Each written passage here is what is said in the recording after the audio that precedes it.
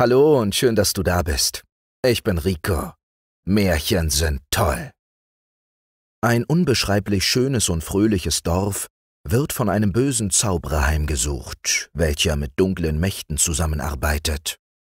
Sein Ziel ist es, das Dorf so unglücklich zu machen, wie er selbst ist. Wird es ihm gelingen? Wenn du kein Märchen mehr verpassen willst und den Kanal noch nicht abonniert hast, dann abonniere ihn und aktiviere auch die Glocke. Und jetzt viel Spaß beim Zuhören.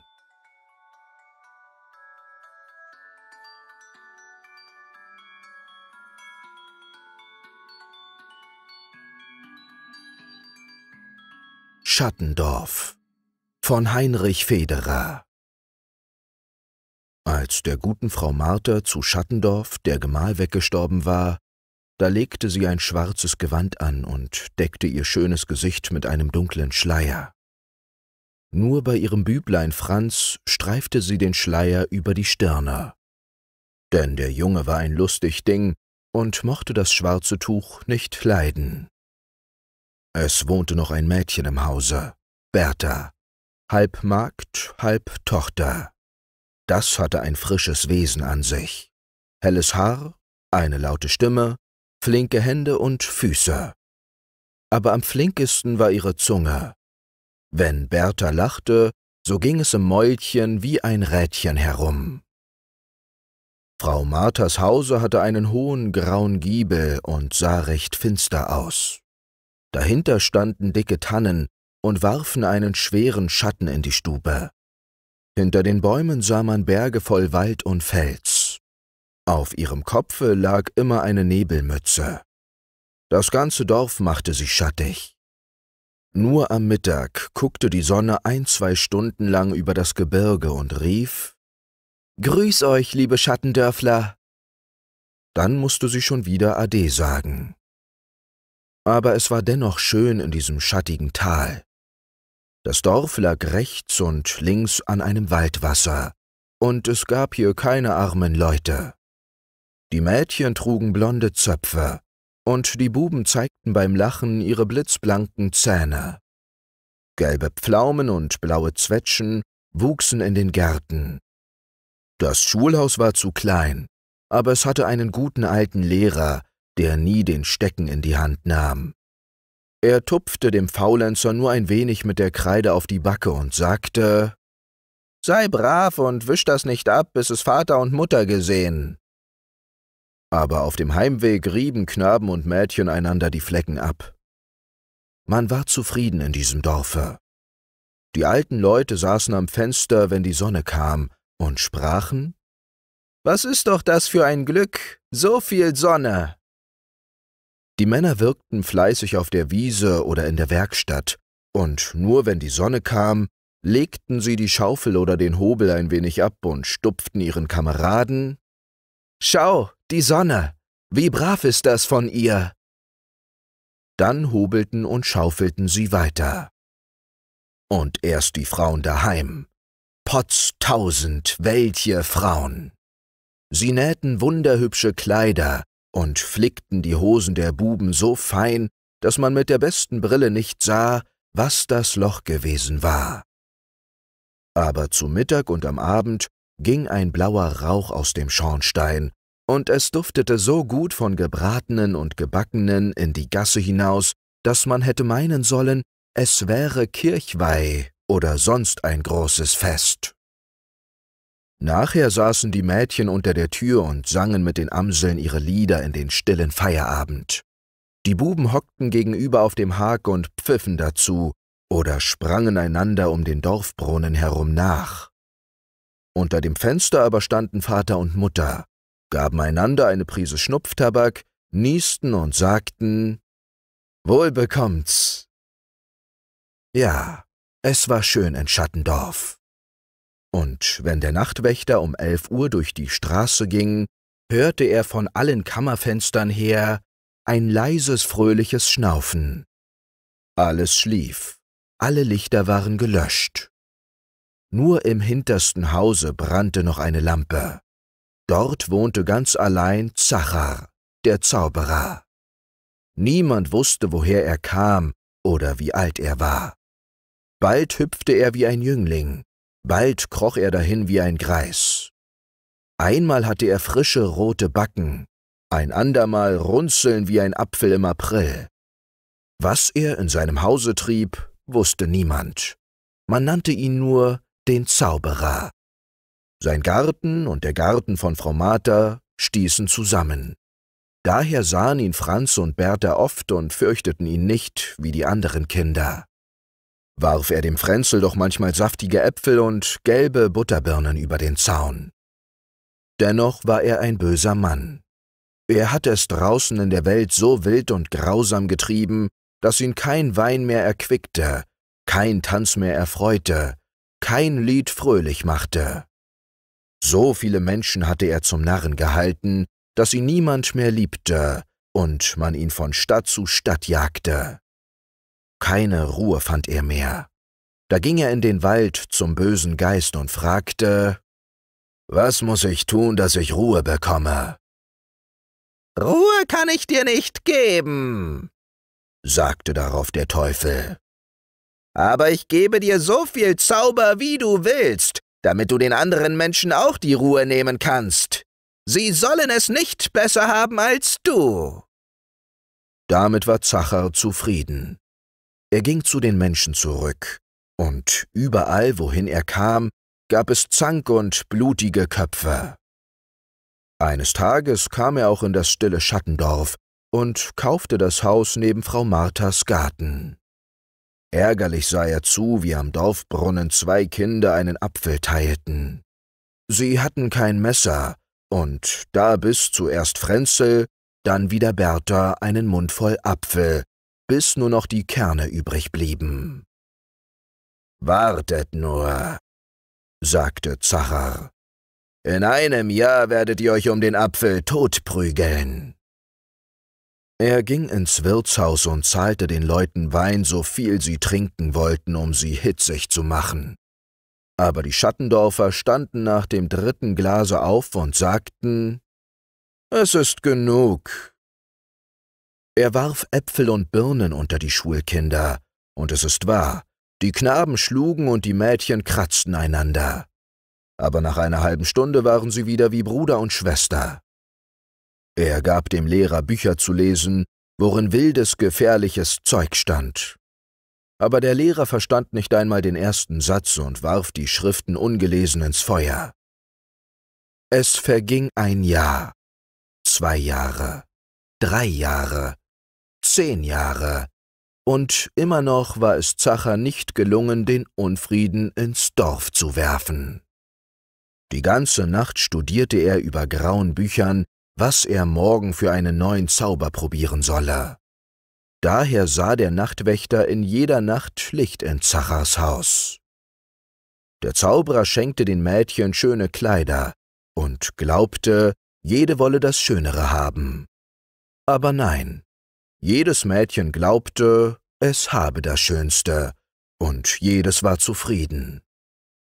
Als man ein neues Schulhaus bauen wollte, sagte er den Leuten links am Bache: »Ihr müsst sorgen, dass das Schulhaus auf eure Seite kommt. Die Nachbarn über dem Bache wollen alles haben: die Kirche, das Gemeindehaus und die Schule.« Dann lief er zu den Schattendorfern am rechten Ufer und reizte sie. »Ich höre, dass man euch drüben das Schulhaus nicht lassen will, und doch habt ihr den größeren und schöneren Platz dazu. Lasst euch nicht übertölpeln.« »Jetzt gibt's sicher Krieg«, dachte er und rieb sich munter die Hände. Aber siehe da, am Sonntag entschieden die Männer in der Gemeinde: »Wir wollen lieber den Frieden als ein neues Schulhaus, und so behalten wir das alte. Sobald wir genug Geld haben, bauen wir dann gleich 2 Schulhäuser. Eins rechts für die Knaben, das andere links für die Mädchen.« Da lief Zacher voll Verdruss in den Wald zum bösen Zaubervater zurück und sagte: »Siehe, ich kann den Schattendorfern nichts anhaben, dein Zauber ist zu schwach.« Da runzelte der Teufel seine heiße Stirn und sprach: »Mein Zauber ist stark genug, aber du bist zu schwach. Ich gebe dir noch 1 Jahr Zeit. Kannst du bis dahin das Dorf noch immer nicht verwirren, so nehme ich dir den Zauber, und du musst sterben.« »Wie soll ich es denn anfangen mit diesen Dummköpfen in Schattendorf?« fragte Zacher verzweifelt. »Du hast die Sache falsch angefangen«, antwortete der Teufel. »Gleich willst du das ganze Netz voll Fische fangen. Zuerst muss man nur nach einem Fische angeln, und zwar nach einem jungen, kleinen, unerfahrenen. Fang also bei einem Kinde an. In deiner Nachbarschaft ist ja so ein toller Bube. Den packe. Er ist hübsch und reich. Die anderen schauen auf ihn. Male ihm die Fremde so prächtig vor, dass er nicht mehr im Dorfe bleiben will. Begleite ihn dann und wirf ihn in den wildesten Rausch der Welt. Dann lass ihn heimkehren. Es gefällt ihm hier nicht mehr, und er wird Dutzende von Schattendorfern mit sich in die weite Welt hinausreißen. So kommt die Unruhe, der Unfriede ins Tal.« Darauf ging Zacher nach Schattendorf zurück und suchte mit Frau Martha bekannt zu werden. Aber Frau Martha trug noch immer den Schleier über dem Gesicht und ging fast nie aus. Sie trauerte noch immer über ihren toten Gemahl und wollte, dass auch Frenzel und ihr Mägdlein nicht so lustig seien. Wenn der Knabe über die Stiegenlehne herunterritt und dazu pfiff, so tadelte sie ihn. Und stand er im Rasen auf dem Kopf und musste lachen, weil er jetzt alles umgekehrt sah, so schimpfte sie wieder. Ja, sie sperrte die Laden zu, wenn die Sonne schien, und ließ die Tannen hoch über das Haus hinauswachsen, damit es immer dunkler in den Zimmern würde. »Wenn man lustig ist«, sagte sie oft, »so wird man gestraft. Hätte ich früher nicht so viel gelacht, so müsste ich jetzt nicht so viel weinen. Mein Mann wäre noch am Leben.« »Nein, Muhme«, versetzte Bertha frisch weg. »Er wäre noch früher gestorben. Da drüben der Duckmäuser, der lacht nie, dem traut man darum auch nicht. Wir Schattendorfer aber lachen.« Und so oft auch Franz gescholten wurde, ging sie zu ihm und sagte, »Pfeife nur, singe nur, stehe nur auf dem Kopf, das ist lustig.« Darum hatte Frenzel das Bäschen so lieb oder noch lieber als ein Schwesterlein. Zacher dachte, »Ich muss mit diesem Mägdlein anfangen. Ich sehe, es gilt viel im Haus.« Und als Bertha im Garten Stangen in die Bohnenbeete steckte, da trat er an die Hecke und fragte bescheiden, »Jungfer Bertha, was haben Sie gesät? Böhnchen oder Zuckererbsen?« »Das kann der Herr im Herbst erfahren, wenn er so viel Geduld hat zu warten«, lachte sie. »Welch ein grobes Ding«, dachte Zacher. Aber laut sagte er ganz höflich, »Will mir das hübsche Fräulein vielleicht im Herbst davon, wenn ich recht verstehe, eine Probe zu versuchen geben? Von der Stange kann er 20 auf den Buckel haben, aber von den Bohnen gebe ich ihm keine Erbse«, sagte Bertha und kehrte ihm den Rücken. Dann fing sie so laut an zu singen, dass Zacher sich die Ohren zuhalten und davonlaufen musste. »Mit der frechen Magd ist nichts anzufangen«, dachte er. »Gut, ich probiere es mit der Frau.« Er besuchte sonst nie die Kirche, denn das fromme, fröhliche Singen und Orgelspielen der Schattendorfer schmerzte seine schlechte Seele. Aber am Sonntag legte er nun doch ein feines, graues Kleid an, mit seidenen Säumen am Ärmel, eine rot geblumte Samtweste und eine schneeweiße Krawatte auf dem frischen Hemd. Er trug einen sehr hohen Kragen, Handschuhe aus feinstem Leder und schwang in der Hand einen Stock mit elfenbeinernen Knopf. Unter dem Arm trug er ein dickes Kirchenbuch mit Goldschnitt und silbernen Schlösschen. So ging er in die Kirche und setzte sich gerade neben Frau Martha und ihren Sohn. Niemand sang so laut die heiligen Lieder und schloss so andächtig die Augen dazu wie Zacher, und Frau Martha dachte, welch ein frommer Mann. Als ihr ein dürres Veilchen aus dem Gesangbuch fiel, bückte er sich schnell und hob es auf. Mit einer tiefen Verbeugung reichte er ihr das Blümchen, und Frau Martha dachte wieder, »Welch ein höflicher Mann!« Nachher wartete er vor der Kirche und begleitete sie heim. Dabei tat er so artig und verneigte sich jedes Mal, wenn er »Frau Martha« sagte, so zierlich, dass die Witwe ihm zuliebe gern ein wenig den Schleier gelüftet hätte. Den Knaben fragte er, ob er schon reite und mit der Flinte umzugehen wisse. »Nein«, sagte Frenzel, »die Mutter hat unser Pferd verkauft und die Flinte des Vaters ist verrostet.« Da bat Zacher Frau Martha, den Jungen zu ihm hinüberzuschicken. Er wolle dem Burschen auf dem Schimmel reiten und mit dem Jagdgewehr schießen lassen. Das müsse ein tüchtiger Jüngling verstehen. »Ist das nicht zu lustig?« fragte die Witwe ängstlich. »Frau Martha«, versetzte Zacher und verneigte sich wieder tief, »das Spielen mit hölzernen Rösslein und Papierkapseln ist freilich lustig, aber das Reiten auf einem lebendigen Pferd und das Schießen auf Hühner, Geier und Füchse ist was ganz Ernstes und hat schon manchen Tollkopf zum ruhigen Mann gemacht.« »Oh bitte, da nehmen Sie bitte Franz, so oft Sie wollen, hinüber«, bat Frau Martha. Sie lüftete nun wirklich den Schleier ein wenig und lächelte Herrn Zacher lieblich an. »Sie sollen es nicht bereuen«, antwortete der Zauberer. Bertha ließ 2 Tassen und einen Teller fallen, als sie hörte, Franz wolle zum Nachbar hinüber. »Das kommt nicht gut heraus«, meinte sie. »Aber ich habe nichts zu sagen. Ich bin nur ein Mägdlein. Wer hört auf mich?« So begann Frenzels Kameradschaft mit dem Zauberer. Der Bube lernte reiten. Zuerst um das Haus, dann über die Wiese, endlich durch das kleine Tal hinunter. Zacher ritt auf einem Rappen mit, und immer, wenn sie unten im Tal umkehren mussten, sagte er, »Das ist eben nicht weit, ein Kindersprung. Du bist aber schon ein junger Mann. Man müsste aus diesem Loch hinausreiten. Du würdest große Augen machen. Welch eine Welt! Welch lange Straßen! Welche Ströme und Brücken! Welche Weite der Landschaft! Tagelang könnte man galoppieren und käme doch an kein Ende.« »Ach, ich möchte wohl dort reiten«, sagte dann Franz eifrig.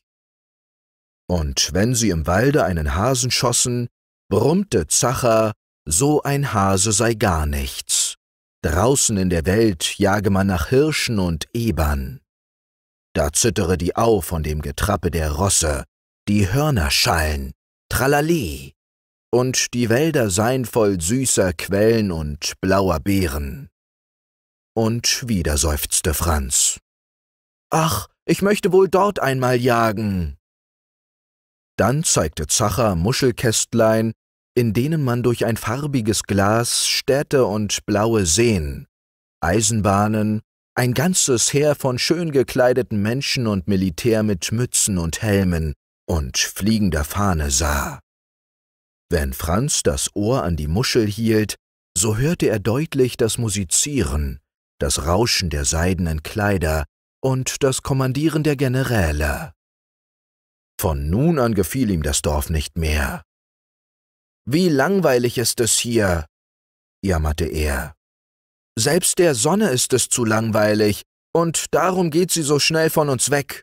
Hier ist zu wenig Sonne.« Er mochte nicht mehr mit den Kameraden arbeiten und spazieren gehen. Dafür las er in Zachers Büchern, aus welchen es lockte und rief, »Fahr in die Welt, Franz, die Welt ist schön, die Welt ist groß und du bist jung, hübsch, flink und reich. Drum fahre in die Welt, hier versauerst und vertrauerst du.« »Mutter, lass mich fort, Zacher wird mich begleiten«, bat er. »Ja, liebe Frau«, unterstützte Zacher den Jüngling. »Lassen Sie ihn fort, er hat die Unruhe in den Sohlen, die lassen Sie ihn ausstampfen.« Aber Frau Martha wollte nichts davon wissen. »Das ist zu lustig für Franz«, sagte sie. »Ei, was, zu lustig?« fragte Zacher. »Hier im Dorfe ist es zu lustig. Hier weiß man nichts von Not und Plage. Aber die Welt, Sapperlot, das ist eine furchtbar ernste Sache. Da sehe Franz, wie die Menschen sich schinden müssen und leiden und seufzen. Da haben Tausende das Lachen verloren.« »Sagt lieber den Frieden«, sagte Bertha, die gerade den Mittagstisch deckte. »Die Ruhe haben sie verloren und dafür die Unruhe heimgebracht.« »Du hast da nichts hineinzureden«, gebot Frau Martha und lud den Nachbar ein, mit ihnen zu Mittag zu essen. Als man die Suppe mit den Knödeln ausgelöffelt hatte, widersprach die Witwe den Bitten der Abreise nur noch halb. Nach dem Gänsebraten nickte sie schon ein wenig, und als sie gar noch ein Spitzglas Wein getrunken hatte, sagte sie: »Ja, ja, Herr Zacher, ich sehe, Sie meinen es gut mit Franzl. So reisen Sie denn, und bringen Sie mir den Jungen als einen ernsten Burschen mit.« »Wie eine Mutter will ich für ihn sorgen«, versprach der Zauberer ernst. Aber seine Schadenfreude, dass er Franz endlich in die wilde Welt werfen und so das Dorf langsam verderben könne, war so groß, dass er ein böses Lächeln in den Augenwinkeln nicht verstecken konnte. Das sah Bertha. Ihr war Franz so lieb. Traurig ging sie in die Küche und weinte. Sobald aber Zacher mit Franz aus dem Tal geritten war, stand sie hin vor Frau Martha und sprach: »Ihr seid eine schlechte Mutter, und euren Sohn habt ihr dem Teufel gegeben.« Da wurde die Witwe zornig.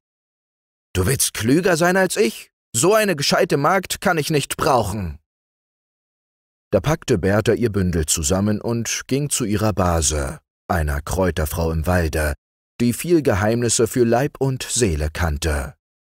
Ihr erzählte sie die Geschichte von Franz und Zacher. »Hilf mir, gute Frau«, schloss sie. »Du musst ihnen nachjagen«, meinte diese, »sonst kommt es schief heraus.« »Aber ich bin arm und ungeschickt«, jammerte das Mägdlein. Da steckte ihr die Base einen goldenen Ring an den Finger und sprach: »Das ist ein Zauberring.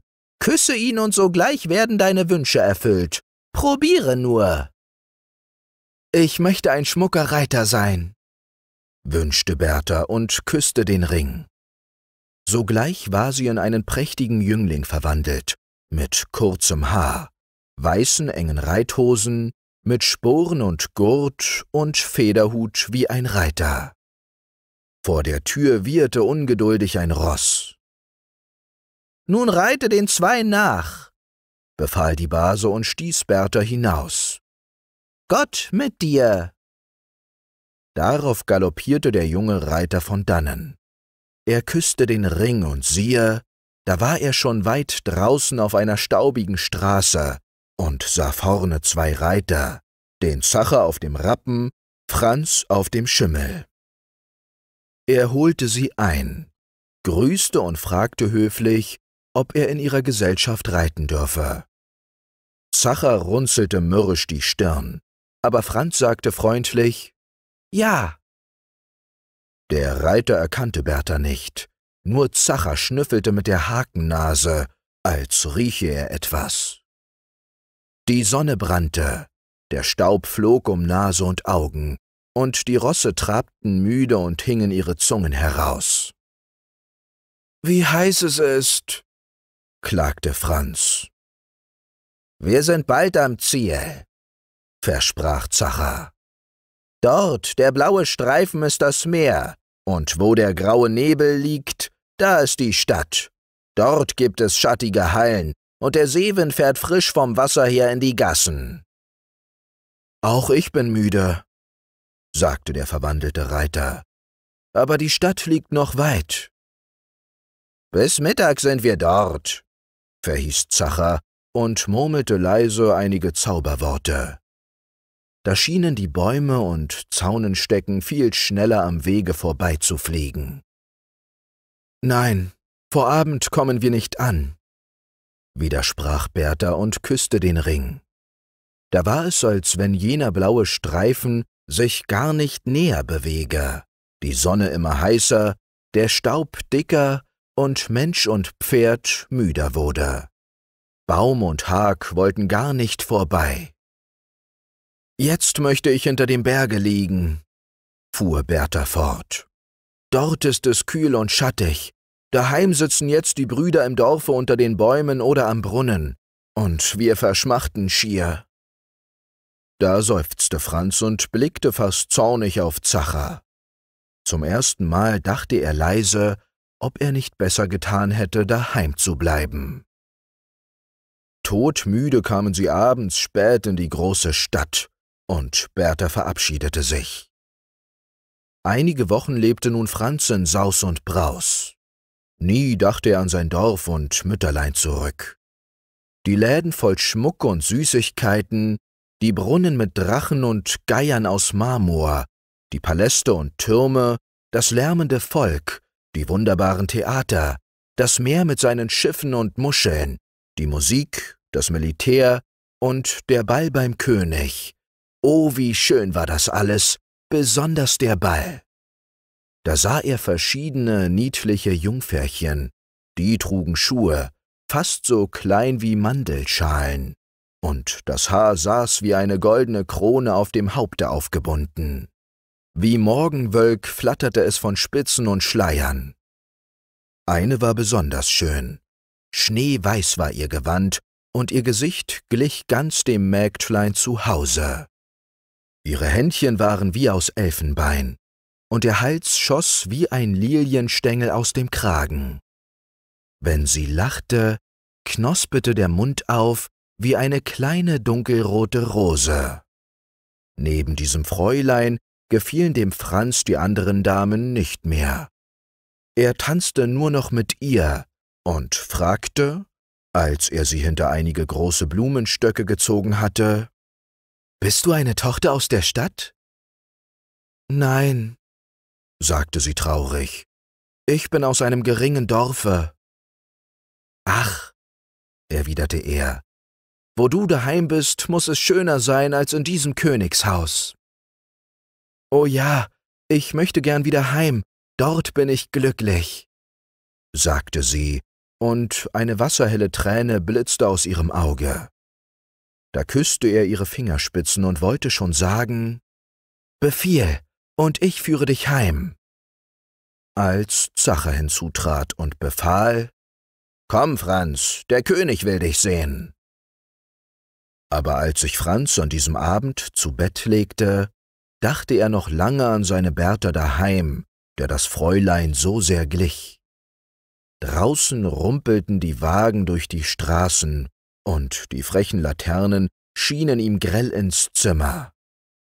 Da erinnerte er sich an sein ruhiges Dorf, an die liebe Mutter, an die dunklen Tannen hinter dem Hause und wie er jetzt dort in seiner Kammer nur den Wald rauschen und den Brunnen schwatzen hörte, und viel seliger schlief er ein. Es war ihm, als müsse er wieder heim zur Mutter springen, ihr noch einen Kuss geben und ihr »Gute Nacht« sagen. Als er einschlief, da sah er im Traum die Mutter mit beiden Armen nach ihm langen. Sie trug jetzt einen noch längeren und dichteren Schleier. In den nächsten Tagen verlor er das Heimweh wieder, denn Zacher fuhr mit ihm auf das Meer hinaus. Sie landeten auf einer grünen Insel und bestiegen dort einen Berg, an dem die blauesten Trauben bis an den Gipfel hinaufwuchsen. Dann jagten sie in großen Wäldern, machten manches Fest mit und kehrten nach einigen Monaten wieder in einer großen Stadt ein. Da speisten sie in einem Garten, wo Grafen und adlige Frauen an Marmortischen saßen und Torten und süße Früchte aßen. Hinter dem Laub der Zitronenbäume spielte eine Musikbande wunderbare Lieder. Zacher plauderte und spaßte köstlich, und Franz, der in den letzten Tagen wieder Heimweh gehabt hatte, lachte sich aus und sagte, »Hier ist gut sein.« Aber plötzlich wurde er ganz bleich und machte »Psst«, Die Musik schwieg, und ein einzelner Trompeter blies nur noch. Aber welch ein Lied! So einfach, so süß und traut. Man bekam Heimweh, wenn man es hörte.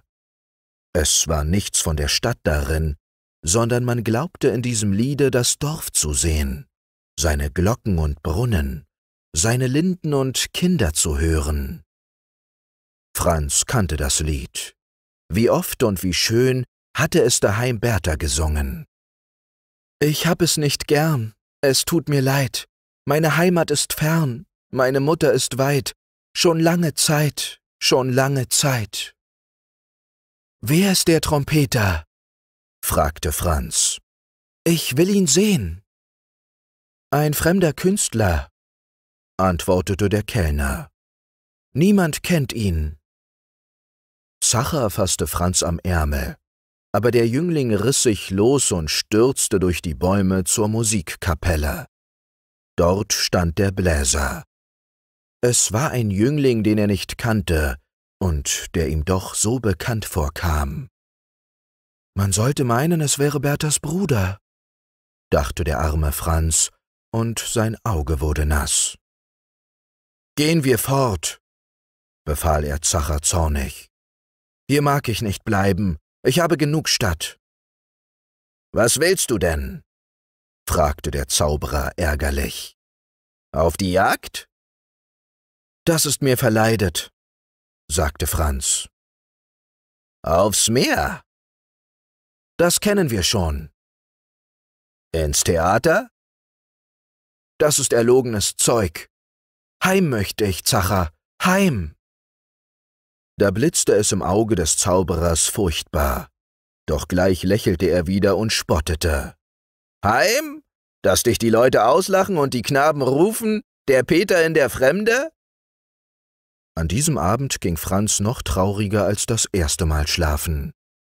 Halb fürchtete er sich vor Zacher, halb schämte er sich vor seinem Dorfe, schon heimzugehen. Aber im Traume sah er die Mutter wieder, wie sie die Arme nach ihm streckte und unter dem Schleier hervorrief: »So komme doch heim, Franz, komme!« Als er erwachte, war sein Kopfkissen ganz nass vom Weinen. Er kehrte es um und sah dabei, wie der Mond hell ins Zimmer sah.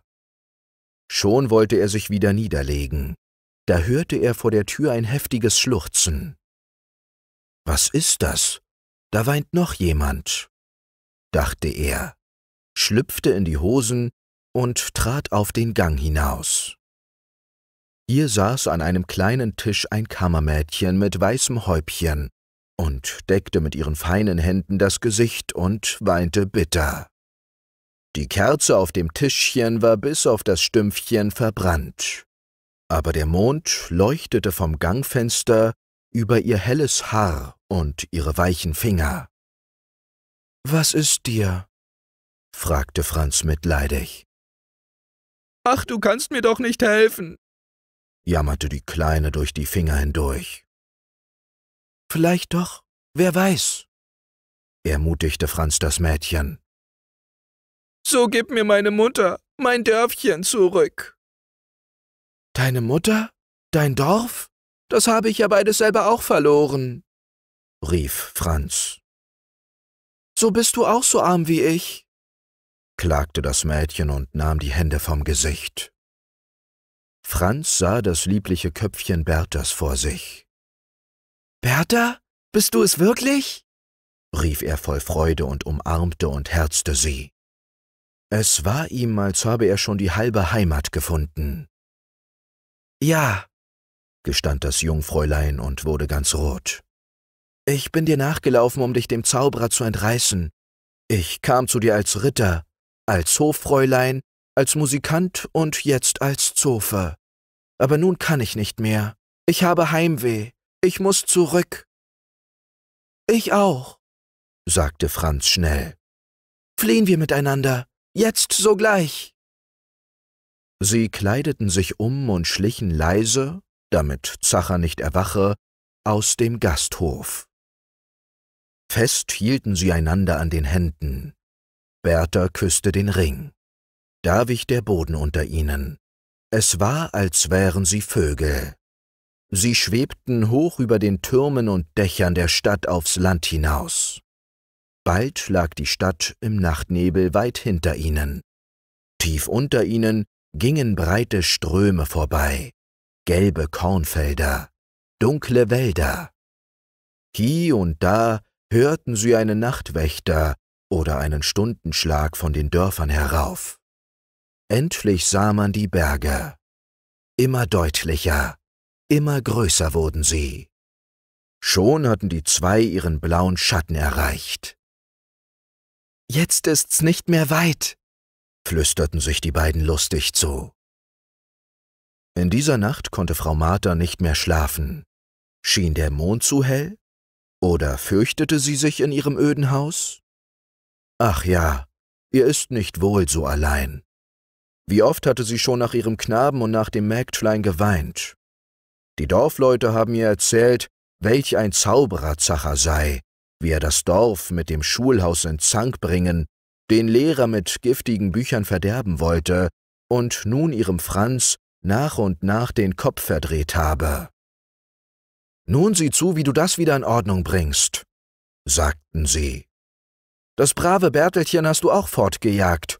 Eigentlich geschieht dir recht, dass du jetzt allein bist und weinen musst.« Frau Martha fiel fast zu Boden, als sie das hörte. Dann zog sie den Schleier vor Scham noch tiefer ins Gesicht hinunter und weinte heftiger als am Sarge ihres Mannes. Nachts stand sie bei jedem Glockenschlag auf, öffnete die Fenster und rief bald dem Mägdlein, bald dem Fränzel. Wie gerne hätte sie die beiden wieder lachen gehört in ihrem einsamen Hause. Dann lief sie wieder die Treppe hinunter und tat die Haustür auf, als müssten ihre beiden Lieben hereinkommen. Aber in dieser mondhellen Nacht hatte sie auch gar keine Ruhe. Immer wieder stand sie auf und lief im Zimmer herum. Jeden Augenblick meinte sie, es habe geläutet. Plötzlich sah sie ein Licht drüben im Hause des Zacher aufblitzen. »Was ist das?« dachte sie erschrocken. »Wer wohnt jetzt da drüben?« Inzwischen waren Franz und Bertha leise in den Garten geschlichen und hatten sich auf das Bänklein unter dem Apfelbaum gesetzt. Sie wollten die Mutter nicht wecken. Da sie großen Durst von der Reise bekommen hatten, so schüttelte Franz seinen runden Apfel herunter, und bald biss er, bald Bertha ein Stück davon ab, gerade wie sie einst am Dorfbrunnen es gemacht hatten. In diesem Augenblick erblickte sie die schlaflose Witwe von ihrem Kammerfenster und stieß einen mächtigen Freudenschrei aus. Wie ein Bube rannte sie die Stiege hinunter, riegelte das Tor auf und fiel Bertha und Franzen um den Hals. Sie lachte und weinte vor Glück durcheinander. »Daheim, daheim«, jubelte Franz. »Jetzt ist mir wieder wohl.« »Aber«, lachte Bertha schelmisch, »ist hier nicht so viel Schatten?« Doch Franz hielt ihr das Mäulchen zu und rief, »Oh, wir haben schon genug Sonne, wenn du bei uns bleibst.« In diesem Augenblick zuckte drüben bei Zacher das Licht grün und schwefelgelb wie ein Blitz auf und erlosch. Es war, als sei es in die Erde gefahren. »Das ist Zacher, der Teufel«, sagte Franz ruhig. »Aber ich fürchte ihn nicht mehr. Ich bin ja daheim. Hier hat er keine Gewalt über uns.« Von nun an lebten die drei im Frieden ihres Hauses und Dorfes glücklich beisammen. Frau Martha hat den Schleier in die hinterste Ecke ihres Kleiderkastens gehängt und zeigt jetzt allen Leuten ihr noch immer hübsches Witwengesicht. »So lacht doch wieder einmal«, sagt sie oft zu Franz und Bertha, wenn es ihr zu still im Hause wird. Lange war das Zacherhaus verödet und fing an abzubröckeln. Spinnen und Gedörn umzogen sein Gemäuer. Da rissen die Schattendörfer endlich das Gestrüpp aus, reinigten und bauten das große Haus um und machten ein schönes, helles Schulhaus daraus. Jeden Morgen und jeden Nachmittag sieht man Bubenschöpfe und Mädchenzöpfe aus seinen 24 blanken Fenstern gucken, bis die Hand des Lehrers ein Ohrläppchen oder eine Haarschleife packt und die vorwitzigen Leutchen zur Wandtafel kehrt. »Daheim bleiben«, sagt er dann regelmäßig, »nicht immer in die Fremde schweifen.« Ei, wie bekannt ist uns seine Stimme. Aha, das ist ja der Frenzel. Schullehrer ist er geworden, und eben lässt er seine Schüler singen: »In der Heimat ist es schön.« Da klopft es an die Tür. Sein Weibchen, die lustige Bertha, steht draußen und fragt: »Willst du zum Mittag lieber ein Apfelküchlein oder eine Mandeltorte, Männchen?« »Apfelküchlein«, sagt Franz schnell, »denn die Äpfel sind in unserem Dorfe gewachsen.« Nach einer Viertelstunde schmort und duftet es aus der Küche, dass einem das Wasser im Munde vor Appetit zusammenläuft. Aber auch aus den anderen Küchen riecht es nach würzigen Suppen und saftigen Fleischtöpfen. Und hernach geht es wieder an ein fröhliches Arbeiten, und abends wird auf den Gassen gesungen. So lebt man heute noch im Schattendorf und ist mit Sonne und Schatten gleich zufrieden.